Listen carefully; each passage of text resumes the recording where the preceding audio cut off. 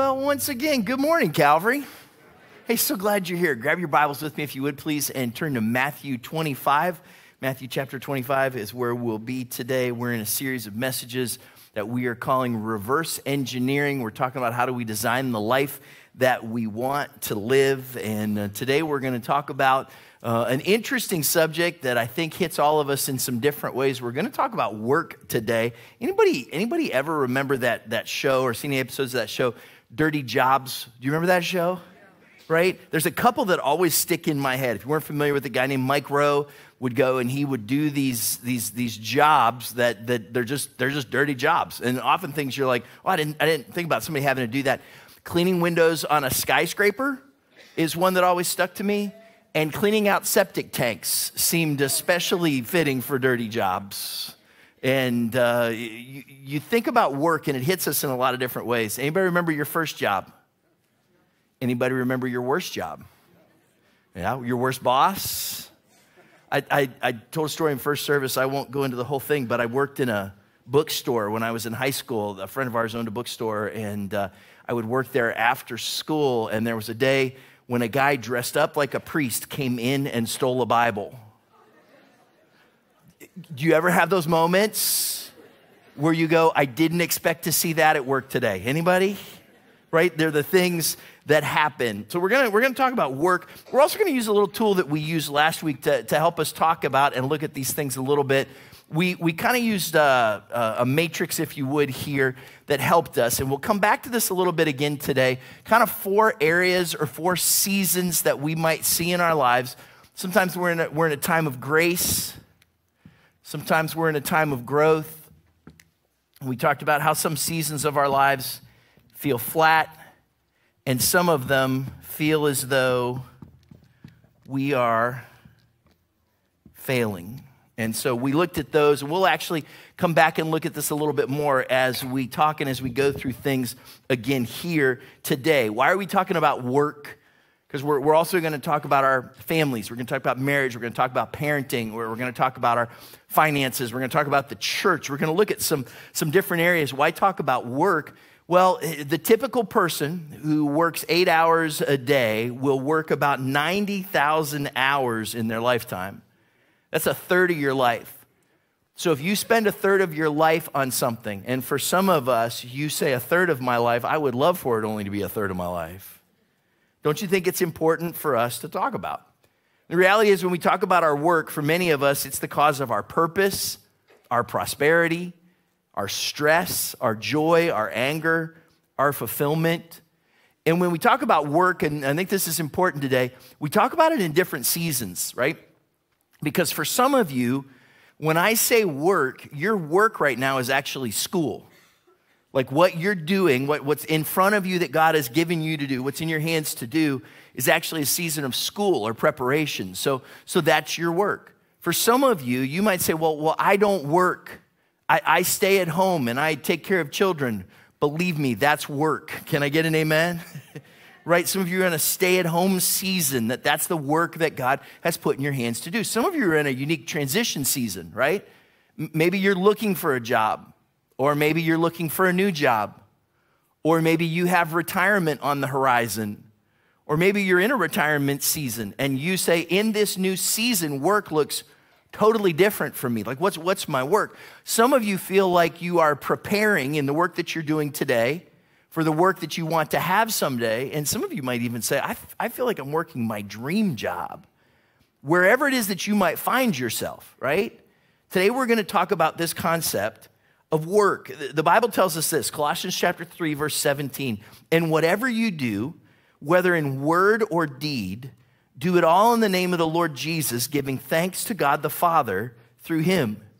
There's 2 areas that when I interact with and talk to people, that they either express their joy or they express their frustration. Probably 2 areas the most would be family. Guess what the second one is? Work. Those areas in our lives that either bring us great joy or bring us great frustration. And I want to encourage you today, we're going to unpack a lot of scripture, but if we're going to look at it in a snapshot, here's my encouragement to you today. When you think of your work, and especially when you think of what you want your life to look right, we're talking looking down the line, right? Reverse engineering. I'm going to challenge you to do this. Be faithful in your work, and that word will make more sense here in just a moment. I want to challenge you to be faithful. So we're going to look at a passage of Scripture from Matthew chapter 25. And in Matthew chapter 25, Jesus is telling a parable. He's telling a story. And at the heart of his story is he is looking towards the end times. He's looking towards the moment when people will stand before Jesus at the kind of end of days in that judgment season that we read about in Scripture. But what he talks about here actually really applies to everyday life, and I think especially when we talk about this idea of work. So Matthew 25, verse 14, here's the story that Jesus gives us. Jesus says again, it'll be like, and what he's talking about there is the kingdom of God will be like a man going on a journey who called his servants and entrusted his wealth to them. To one he gave 5 bags of gold, to another 2 bags, and to another 1 bag, each according to his ability. Then he went on his journey. The man who had received 5 bags of gold went at once and put his money to work and gained 5 bags more. So also the one with 2 bags of gold gained 2 more. But the man who had received 1 bag went off, dug a hole in the ground, and hid his master's money. Here's what I want you to see. You've got these individuals that were given 5 and 2 and 1. And they represent you and me in this story. And the things that they're doing in many ways represent the gifts that God has given to us, our talent, our resources, and then the work we do with it. And then we read this in verse 19. After a long time, the master of those servants returned and settled accounts with them. The man who had received 5 bags of gold brought the other 5. Master, he said, you entrusted me with 5 bags of gold? See, I have gained 5 more. And his master replied, we come to this verse quite often. His master replied, well done, good and faithful servant. You have been faithful with a few things. I will put you in charge of many things. Come and share your master's happiness. Did you see that word faithful there a couple of times? Because what we're encouraged to be in our work is to be faithful. So today, looking at this scripture, and then we'll springboard off into other parts of the Bible, we're going to look at 5 characteristics of faithful work. Today, we're going to look at 5 characteristics of faithful work. We're going to move fast, and we're going to cover a lot of ground. Some weeks we take kind of one shorter passage of scripture and we go deep. Today, we're going to move and cover a lot of different scriptures. We're actually going to look at kind of what you might call a theology of work. What does the Bible say about how we should view our work, how we should do our work? And so we're going to look at 5 characteristics of faithful work. Here's the first one. Number 1, faithful work is God's design. Number 1, faithful work is God's design. The reality is, in this story, you have the master who goes away, and what are those that were entrusted with resources supposed to do? They're supposed to work with the things that they have been given. From the very beginning, God's design for us was that we would work. Why is that? Well, here's part of it. Look at Genesis 1:1. In the beginning, God created the heavens and the earth. He's always creating, isn't he? He's always working. You see this in verse 2 of chapter 2 of Genesis. By the 7th day, God had finished the work he had been doing. So on the 7th day, he rested from all his work. What's this tell us? Well, it tells us this: God is a worker. If you want to know what our God is like, one of the things that you'll see is God lazy, yes or no? You better say no, he's listening, right?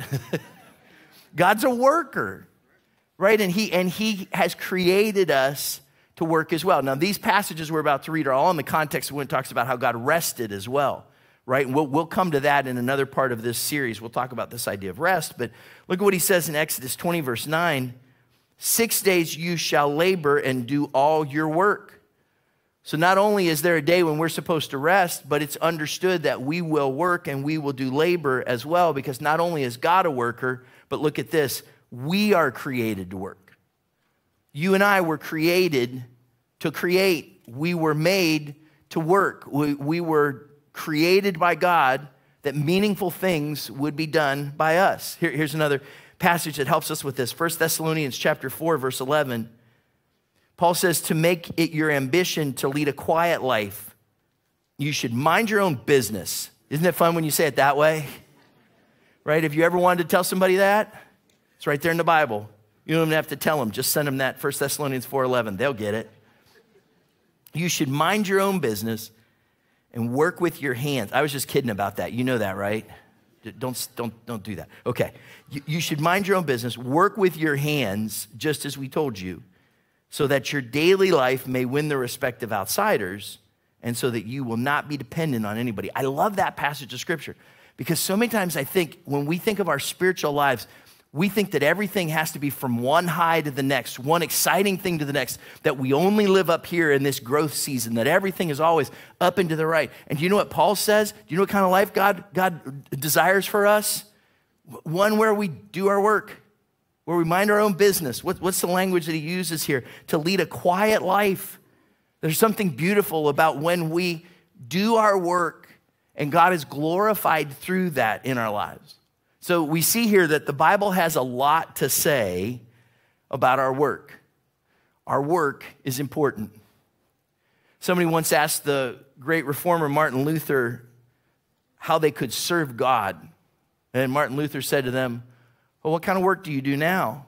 And he said, well, I'm a cobbler. I'm a shoemaker. I make shoes. Martin Luther looked at him and said, well, then make good shoes and sell them at a fair price. He did not say to him, make sure you make Christian shoes. He said, do your work, do it fair, do it with excellence, and God will be glorified. And so the first thing we see is that faithful work is a part of God's design. Here's the second thing we see, and we see it here in this story. Number two, that faithful work is done with integrity.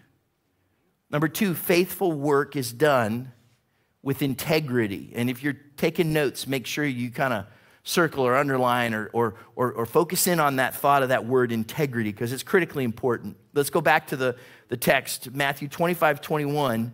His master replied, well done, good and faithful servant. You've been faithful with a few things. I will put you in charge of many things. Come and share your master's happiness. So that word good that's there is talking about a moral quality, that he did good work. When we see it again here in just a moment, there's a opposite servant we're going to see, and he's referred to as evil, as wicked, as lazy, but not this guy. This guy's a good servant. Why? Because he did good work. He did his work with integrity. We must do good work with integrity. And as we'll see here in just a moment, one of the keys, if you want your work to not only be a blessing to you, but also honoring to God, is to do it with a high level of integrity. Proverbs chapter 10, verse 9, whoever walks in integrity walks securely, but whoever takes crooked paths will be found out. So not only do we want to walk in integrity, I think we should work with integrity, because when we work with integrity, our work is secure. So let me just give you just a few areas of integrity. We could spell this out for a long time. Let me just give you a few that I think relate to our work in certain ways. One of these is in Proverbs 21:25. Proverbs 21:25 says, the craving of a sluggard will be the death of him. Have you ever wanted to call anybody a sluggard? It's a great word. Just say it with me. Sluggard. Just kind of rolls off the tongue. The craving of a sluggard will be the death of him because his hands refuse to work. The New Living Translation says it this way. Despite their desires, the lazy will come to ruin, for their hands refuse to work. It's good for us to know laziness leads to ruin. And it feels good in the moment, but it catches up to us. You ever worked with anybody that was lazy? Anybody? I have. Never at Calvary Church, but I have. Right? And there's something that's it's irritating to you when you work with someone that's lazy. But I can even look back and see that this scripture's it's right. Laziness catches up to you at some point, right? That's not integrity. Let me give you another one. Look at this. Ephesians chapter 4, verse 28. Anyone who has been stealing must steal no longer, but must work, doing something useful with their own hands, that they may have something to share with those in need. Now, you ask, why does Paul write this? Because when he's writing to the church in Ephesus, he's writing to a group of people who are new believers. And in a culture that had very loose moral code, there were times when you would just do what you wanted to do to get what you wanted. And so he's saying to them, look, in the church as God's people, we're not like that. We live different. If you steal, here's what he says very simply, 2 words, stop stealing. Like, don't steal anymore. And I think we would all agree with that. But that area gets a little fuzzy. The U.S. Department of Defense, every few years, publishes a little book that they call the Encyclopedia of Ethical Failure, right? And it's these case studies that they give of people who have done things, like it could be real crime, cheating scientists, drug dealers, rogue real estate agents, all these things that they use out of their departments to train people so that they know, hey, don't do this. Here's one example, right? There was a guy who was a federal employee who backed his van up to the office one night and stole all of the department's computer equipment.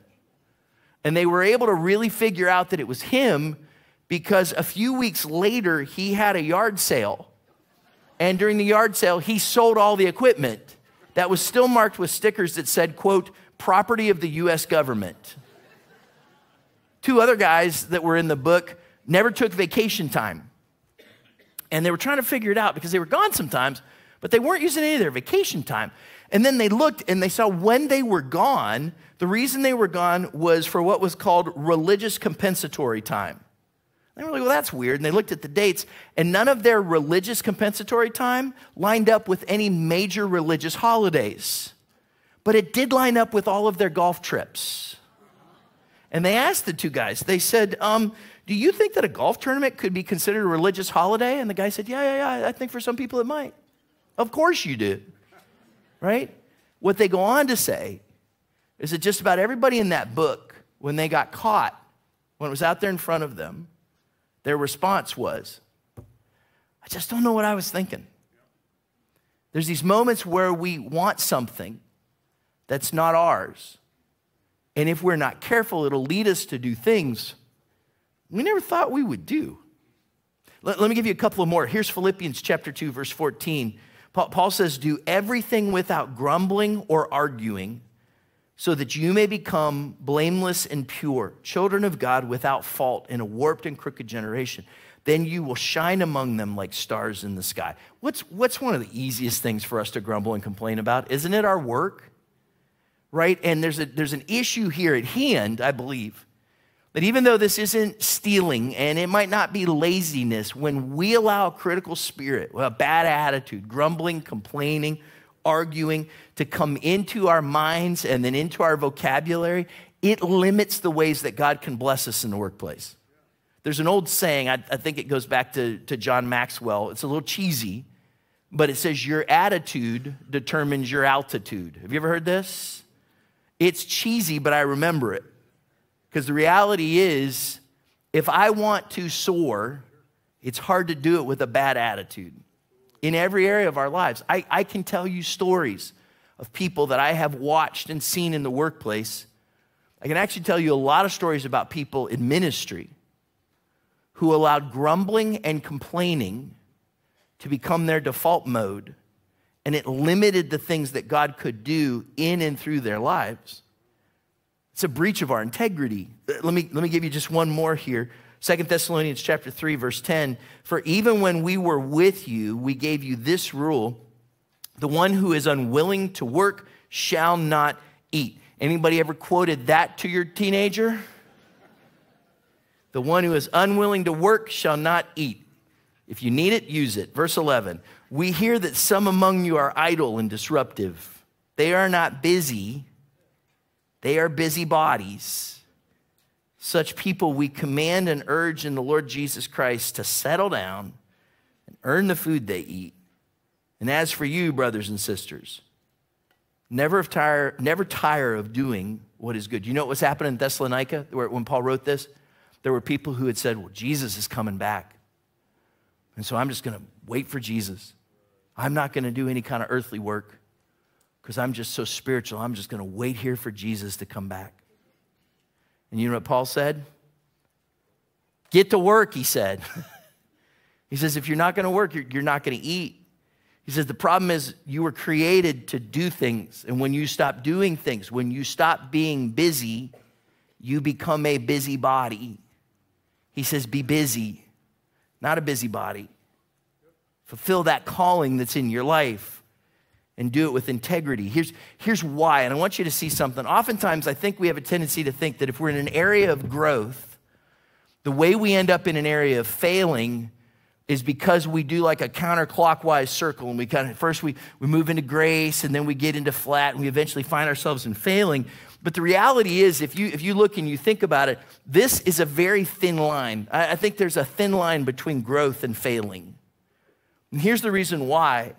I've known a lot of people who have been here and find themselves here because on this side of this line, I think what we have is integrity.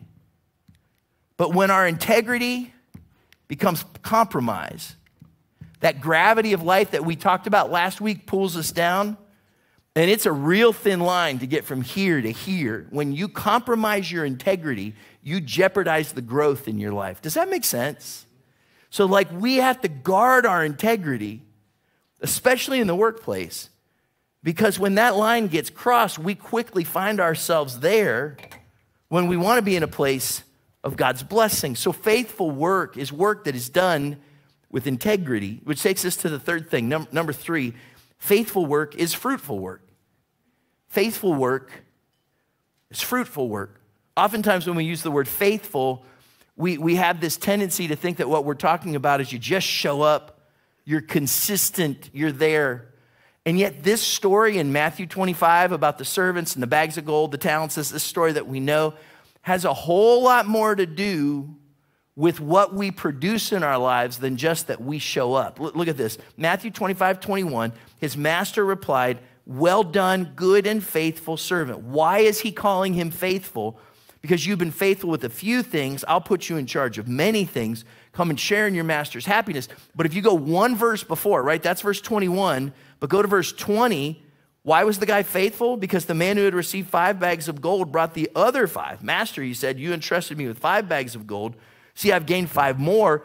He didn't just hold on to those 5 bags. He wasn't just consistent. He couldn't just be counted on. You know what he did? He took what he had and he was busy doing what God had called him to do. And out of that work, he created even more. The reality is, fruitfulness is a sign of faithfulness, right? You can call someone faithful, but if you don't see fruit coming out in their lives, then there's a good chance that they're not as faithful as what you think they might be.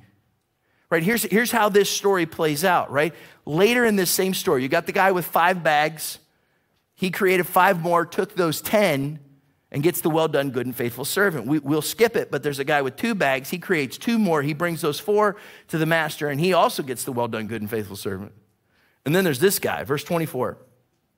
Then the man who had received 1 bag of gold came.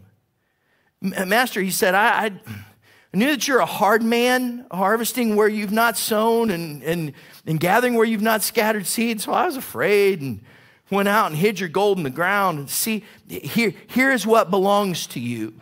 You know what this dude, he played it safe, but he was in a place where his life looked awful. What? Anybody help me? Flat. Right? He just didn't do anything. Right? Sometimes there's wisdom that we need to have, but when we just play it safe, we find ourselves in a place that's flat. So look at what we read, verse 26. His master replied, "You wicked, lazy servant." Does that sound like good and faithful? No, very different. You wicked, lazy servant. So you knew that I harvest where I've not sown and gather where I've not scattered seed. Well then, you should have put your money on deposit with the banker so that when I returned, I would have received it back with interest. He's like saying, it's the least you could have done. So take the bag of gold from him and give it to the one who has 10 bags. For whoever has will be given more, and they will have an abundance. Whoever does not have, even what they have will be taken from them. And throw that worthless servant outside into the darkness, where there will be weeping and gnashing of teeth. When we get back into the book of Matthew, we'll dig a little bit more into the meaning behind those words, weeping and gnashing of teeth. But just real quick poll. Anybody want to avoid weeping and gnashing of teeth? Say amen. All right, so what does that tell us? Well, there's a real line that's drawn here between this guy who played it safe, this guy who didn't do anything with what he had, and the person who lives in a place of grace. See, here, what I think you're going to see is fruitfulness. We've talked about that, right? There's going to be something coming out of your life, but there's a thin line between grace and flat. Like in those different seasons, I think there's a thin line here. And what's different in these moments is when you give in to apathy. When you become apathetic in your work, you jeopardize those seasons of grace in your life. Right? You can have an apple tree that looks good, but if it doesn't produce any apples, no matter how green it is, no matter how tall it is, if it's an apple tree and it doesn't produce any apples, what good is it? In fact, the Bible says that every tree that does not bear fruit will be timber, right? It's going to be cut down. And so if you're in a place in your life where your work life is described by being discontent or apathetic or fruitless, it might be time to reevaluate. Now, look, I don't want to frustrate anybody because there will be seasons where you're waiting. Have you ever found that? Like there's seasons where you go, well, I wish I was I'm here, but I wish I was somewhere else. I'm doing this, but I wish I was doing something else. I'm preparing because I want to do something else. And sometimes there's seasons where you work hard for a long time before you see the fruit that you want to see. Anybody ever been there? You plant an apple tree. Does it have a massive harvest the first year? Yes or no? No. But what's happening is the whole time there's something that's growing, there's something that's moving. So don't get confused because sometimes seasons of waiting and working look like apathy to other people. But you know when you're being faithful, and you know when you're preparing to be fruitful, and you know when God is working that out. And let me show you this. The last verse again, Matthew 25:29 says, "For whoever has will be given more, and they will have an abundance. Whoever does not have, even what they have will be taken from them." Please know this, that today's faithfulness leads to tomorrow's fruitfulness. So stay faithful, stay focused on that work. Don't give up, don't become apathetic, don't become lazy. Don't let either apathy or compromise bring you to a point where your integrity and fruitfulness is questioned because God wants to bless you. Well, that's real good preaching, preacher. But you work at the church. In fact, you only work on Sundays. What do you know? Well, I can tell you, on at least 3 occasions, I've been in places in my life where I just said, I don't know if I can do this anymore, and I don't know if I want to do this anymore. And have just had to say, God, will you help me? And he walks us through those seasons of transitions. And there are times, I know, it's hard, right? Work is one of the most difficult things in many of our lives. Look, and some of you go, well, Chad, I just have a job I hate. Like it may be that moment. Look, here's the thing. If you are in a job and you know that that is not God's place for you, you just know it. You're working it, but you know that's not God's place for you, then can I encourage you to bring yourself to a place where you say, God, I give my job to you. I entrust this to you, that you will lead me to the places that you have in store. What I'm not encouraging you to do is quit tomorrow. All right, everybody turn to the person on your left and say, don't quit tomorrow. Go ahead, give it to the guy on the right too. They might need it. Because I've said things like this before. And then people come to me and said, I quit. You quit. Why? Because you told me to, Pastor. I did not. Because in this season, God may have given you that insurance. And God may have given you that compensation. And God may have given you this testing ground for your faithfulness. So look, if you're in a job that you hate and you don't think it's where God has you, ask him to take you where he wants you to be. If you are in a place that you hate and God has you there, then be faithful. And if you're not sure, just flip a coin. No, if you're not sure, be faithful. Like work with all your heart. Like continue to do the things that God has put in front of you today. Because if you want God to trust you with something bigger today, you know what, or tomorrow, do you know what he needs to see from you today? Faithfulness in your life, which takes us into this next thing, number four. Faithful work is spiritual. Faithful work is spiritual. I think we have a tendency a lot of times to think that church is the spiritual part of our lives and work is the work part of our lives. But I want you to see, your work is just as spiritual or more so than any other part of your life. What does Jesus tell us to do? Matthew chapter 5, verse 16. In the same way, let your light shine before others that they may see your good deeds and glorify your Father in heaven. Have you ever heard that before? And then Galatians chapter 5 talks to us. We read this last week about the fruit of the Spirit. In fact, read this one with me. Galatians 5:22. But the fruit of the Spirit is, go ahead and read this with me, love, joy, peace, forbearance, kindness, goodness, faithfulness, gentleness, and self-control. So we have talked about being the light of the world, and we've talked about having the fruit of the Spirit in our lives. Do you know when I talk to people, the two places of either joy or frustration in their lives, where they talk to me, it's either their family or their work. And can I challenge you, it is with our family and at work that we most shine our lights and reveal the Spirit's fruit. Isn't that true? Like, cool. Tell me you love Jesus in the atrium. And awesome. Show joy to somebody in the parking lot here. Please show joy to people in the parking lot here. But if I really want to see your light shine, if you really want to know if the Holy Spirit's fruit is growing in you, it's probably going to happen about 2 o'clock tomorrow on your job. It's going to happen in those everyday moments. I want to challenge you. This is a little bit of the thing that we see here in these two sides, right? We showed this last week, but these top two, grace and growth, that's God's way of doing things. We find ourselves flat when we do things in our ways. That's when we're failing, right? So here's my challenge to you. Remember this. You're still a Christian at work.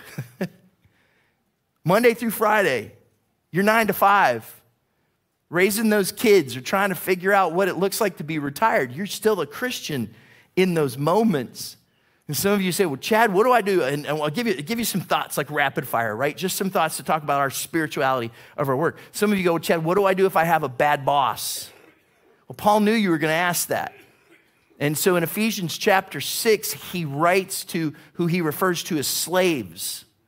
And if you go and you look at the context of the first century, slaves were more like indentured servants. There's a lot to unpack there, but basically there's some principles there that apply to you and I when we work, especially when we work with a bad boss. Listen to this. Ephesians chapter 6, verse 5, slaves, obey your earthly masters with respect and fear.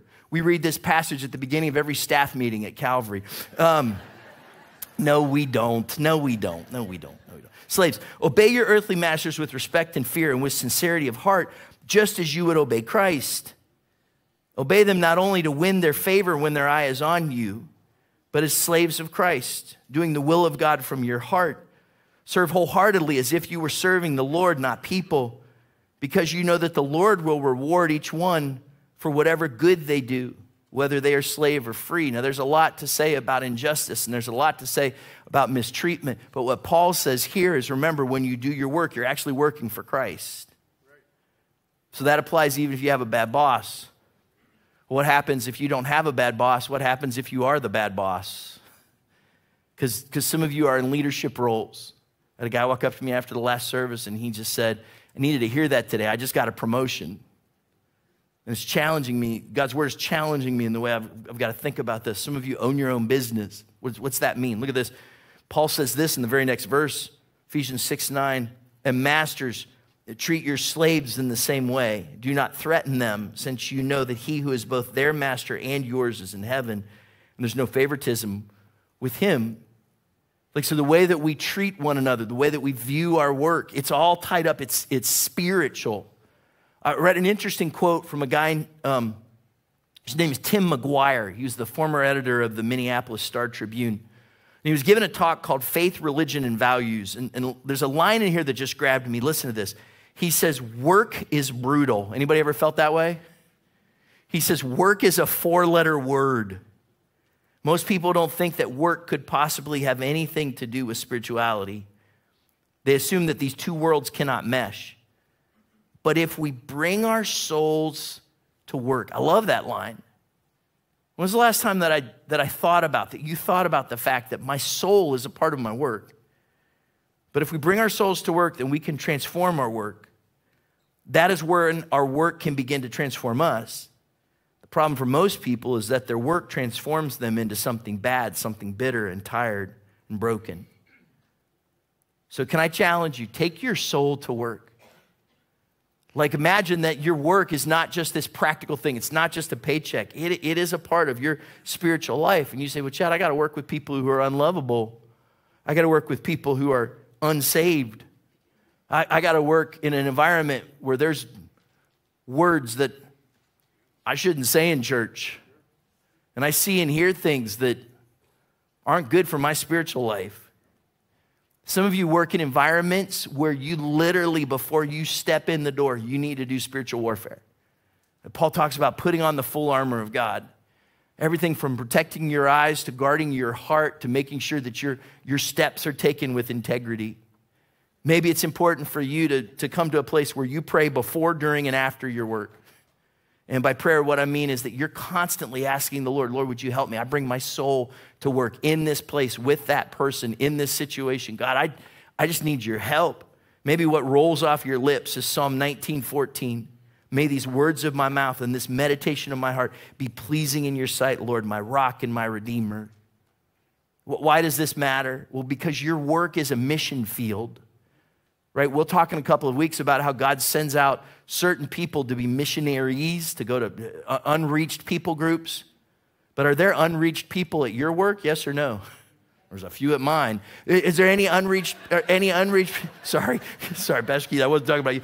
Unreached people? Yes, there are, right? Your work is a mission field. It's not just your money. It's not just your influence. And know this as you go in there. I know it's rapid fire, but your work is not your identity. It's real easy for all of us to start to think that who we are is what we do. Because what do people usually ask us? What's one of the first things they want to know? Hey, what do you do? Where do you work? What's your job? And we start to think that our whole identity is tied up in what we do. And the job we have or the job we don't have, and the success we have or the success we don't have. And what happens with all of this is it starts to be weary on our soul. So can I just give you a word of encouragement? Be careful that a bad day at work does not cause you to be an angry spouse, distracted parent, or lousy friend. Be careful that a bad day at work does not cause you to be an angry spouse or a distracted parent or a lousy friend. You probably haven't, but I've been guilty of that. Like you have those days, and whatever happened at work, it sets the tone for how you go into your house. Years ago, a friend gave me a good piece of advice. He said, I have a stop sign about a mile from my house. And he said, I've just gotten in the habit, especially on rough days, then when I get to that stop sign, I stop and I say, Lord, there were things from this day that I don't want to take into my house. So I'm going to leave them here. And I can pick them up in the morning. But I don't want those things to affect me as a parent or as a spouse or as a friend. And that wasn't enough for me. But God has a sense of humor. So about a mile from my house, there's this stretch where you lose all cell signal. I don't know why. It's about a quarter of a mile. But oftentimes when I drive through there, if I'm on the phone, it cuts out. If I'm listening to a podcast, sometimes it gets weird because there's this little spot where the Lord helps me to remember, you really should leave it there, grumpy. Does the Lord ever call you grumpy or just me? He says you really should leave it there. So here's my encouragement, especially those of you that still have really impressionable lives in your home. After the worst day at work, try to bring your best self home. After the worst day at work, try to bring your best self home. Because actually, your work is spiritual. Which takes us one last thing, number 5. Number 5, faithful work is worship. Number 5, faithful work is worship. How does Paul say it? Colossians chapter 3, verse 23. Whatever you do, work at it with all your heart, as working for the Lord, not for human masters, since you know that you will receive an inheritance from the Lord as a reward. It is the Lord Christ you are serving. And can I tell you this? When you let your work be worship, you're reminded of this too. Like God wants you to win. He wants you to be fruitful. He wants you to know his help. He wants you to know his strength. So honor God with your work. whatever it is in this season for you, whatever it looks like, honor God with your work and know that what we are working for is this. Matthew 25:21, his master replied, well done, good and faithful servant. You've been faithful with a few things. I'll put you in charge of many things. Come and share your master's happiness. So there was a guy who did a ton of business travel. So he was flying all the time. And one day he was on a flight and he noticed, I don't think I've ever had service like this on a flight before. These flight attendants are giving me the absolute best service, not just me, but the whole plane that I've ever seen. They are attentive, they are kind, they're doing everything by the book, and yet they're making everybody feel special. And he was just overwhelmed by how good the service was on this flight. And so as they were getting ready to land, he called over one of the flight attendants and he says, I know this might be kind of weird. I hope you understand why I'm sharing this with you. He says, but I just want you to know, I travel a lot and I've never been with a flight crew like this before. He says, you all are clearly the most attentive. You are the kindest. Everybody should have the privilege to fly with a group like you. You do an awesome job. And I just want to say thank you. And the flight attendant leaned real close to him. And she whispered, she says, don't thank us and don't turn around, but you need to thank the lady in seat 12B behind you because she works for the airline.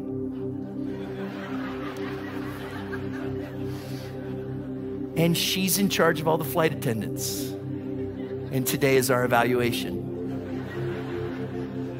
We hope you have a pleasant trip. And she turned and walked away. Would your work be any different if Jesus was physically sitting with you at your desk? If he showed up on the line at the factory or was sitting in the dining room while you were raising your kids? If you knew he was there and that someday you'd have to answer for how you live today, would you live your work any different today? Because the reality is he is here. And someday you're going to have to answer for the work that we do. And I just want to hear, well done, good and faithful servant. So can I ask you to bow your heads and close your eyes for just a moment? And I want to pray about our work for a minute. And some of you are saying, Chad, my work is not the issue. It's my whole life. But I'm trying to do it all on my own. And today when you talked about integrity, I know I need forgiveness. And Jesus came to be our Savior. He's the one who can bring you that forgiveness. He's the Son of God who came and lived a sinless life and died on the cross to pay the price for your sins and my sins. Scripture says that if you will call on the name of the Lord, you can be saved. And your Savior can bring you forgiveness today. And maybe you're saying, well, Chad, my life feels fruitless. And I feel like I'm lacking purpose. Well, that same Jesus who died rose again, and he lives today to give you life and give you meaning and give you purpose. And today, if you'd simply just say, in this room, auditorium 2, watching on a screen somewhere, listening to this podcast, if you would just say, Jesus, I can't do it on my own anymore. I give you my life. That's the first step towards knowing a life of freedom and forgiveness and purpose that can only come from him. So today, if you just would simply say, Jesus, I give you my life, would you just raise your hand and put it right back down? You know who you are in this room. Yeah, thanks. Whether it's the first time or the 1,000th time, if you just need to say today, Jesus, I give you my life. Anybody else? I want to pray with you today. Yeah, thanks. And as we pray today, I also know that for some of you, as we talked about work today, for whatever reason, this was maybe a difficult conversation. Because there's areas in your life and there's areas in your work where you just need God's help in a very real way. And I'm not going to ask you to stand or raise a hand. I'm just going to ask you in your heart to say, God, would you help me in my work? Just right now, in your heart. As we pray, Father, we come to you. And Lord, thanks that not only are you a worker, but you've created each one of our lives with purpose and meaning. We are your workmanship, created in Christ Jesus to do good works, which you prepared for us to do. And so, Lord, I pray for my friends today Those that are finding great purpose and meaning in their work, would you continue to equip them? Would you continue to give them opportunity and show them the ways that you're working through them to bring fruit? And Lord, some of us today are overwhelmed by our work. We're frustrated by our work. We feel like that thing in our lives that just isn't moving forward is our work. Lord, maybe we feel flat or failing in this moment. Lord, I ask that right now you would begin something as we genuinely reach out to you. Lord, that our souls would come with us to work, that we would spiritually see you, even in environments where it seems like, God, you're not even welcome. Lord, would we spiritually see you at work in our life and in the lives of others? Lord, would you bless our work, that as we faithfully work for you, we're going to see the fruit of that in our lives, in the fruit of the Spirit in our lives, and the way that you provide and you bless and you work through us. Lord, each one of us need to hear something special and different from you, Holy Spirit. So would you let your words sink deep and lead us in our work this week, we pray. Lord, send us out with your special favor and with your wonderful peace. In Jesus' name, amen, amen. Hey, God bless you. Thanks for being here today. Have a great week at work. We'll see you next Sunday.